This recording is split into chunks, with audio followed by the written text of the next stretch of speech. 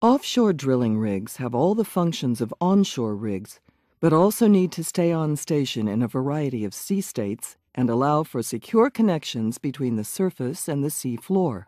To start an offshore well, a thick-walled, large-diameter hollow tube called a conductor is embedded in the sea floor, with the aid of a bit that jets away the sediment with high-pressure seawater.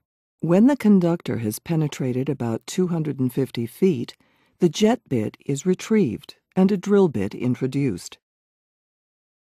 The cuttings are just washed to the top of the well by seawater pumped through the bit. A second run of conductor is now lowered into the hole. At the bottom of the conductor is a guide shoe that stops the conductor snagging on the wellbore. Above the shoe is a flap valve called a float collar. A cementing tool is connected to the top of the conductor. A plug that pushes the seawater out is driven downwards by high-pressure cement that fills the conductor. On reaching the float collar, this plug is ruptured, and cement flows out of the bottom of the conductor and up the annular space between the wellbore and the conductor. The cement plug tool is removed, and when the cement has set, drilling continues with a smaller diameter bit, penetrating the cement plugs and float collar and into fresh rock. After a suitable depth has been drilled, the drill string is removed. Then steel tubing, known as casing, is lowered into the hole and cemented in place. This first casing run has an attached wellhead. A blowout preventer, BOP, a robust set of valves that can shut in the well even if the drill string is down the hole, is then lowered and locked onto the wellhead. The BOP is connected to the sea surface by large diameter tubing known as a riser, which allows drilling fluids to be returned to the surface. From this point onwards, the drilling procedures are similar to those used to drill an onshore well.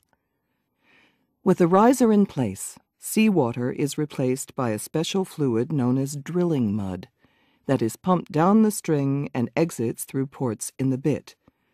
The mud not only cools the bit, but also clears the cuttings from the hole. The cuttings are captured at surface and examined by geologists to characterize the rock types that are being penetrated. As drilling continues, sets of decreasing diameter bits and casing runs are used as the well penetrates deeper into the rock.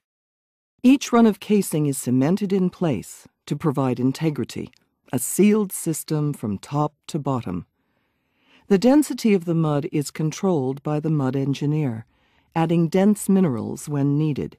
The aim is to produce a column of dense mud which exerts sufficient pressure in the well to counteract pressure from fluids encountered in the rock.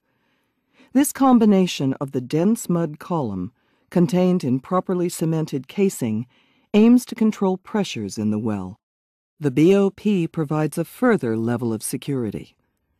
When the well penetrates a potential reservoir rock, the oil or gas may be detected by analyzing the drilling cuttings for traces of gas and/or oil.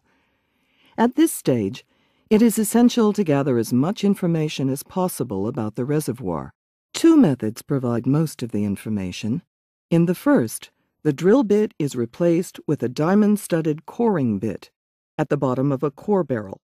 This can cut a complete section of the reservoir rock and return it to surface for detailed analysis.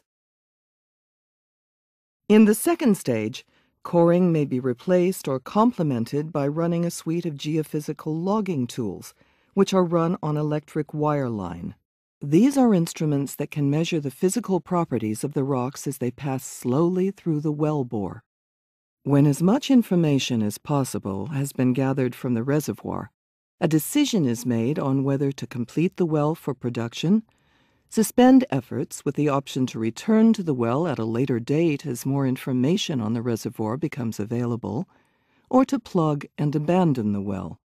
If the well is seen to have production potential, the reservoir interval is lined with casing.